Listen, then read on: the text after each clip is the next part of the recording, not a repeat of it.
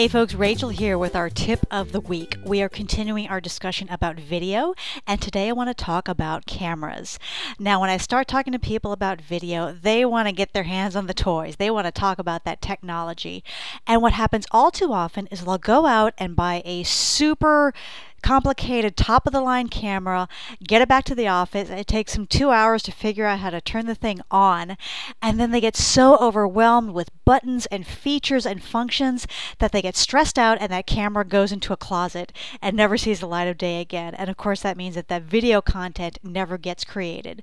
So don't let that happen to you. Remember our KISS principle. Keep it simple, Skippy.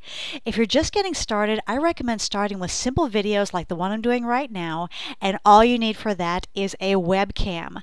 Now, if you bought a laptop computer in the last few years, it probably has a camera built in, and if not, you can pick up a simple webcam for about $100.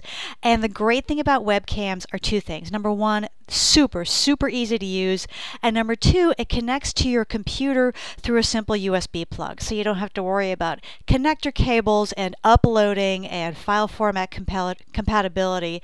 None of that. Super easy peasy. So that is this week's tip. If you're just getting started, skip the fancy toys and go with a simple webcam.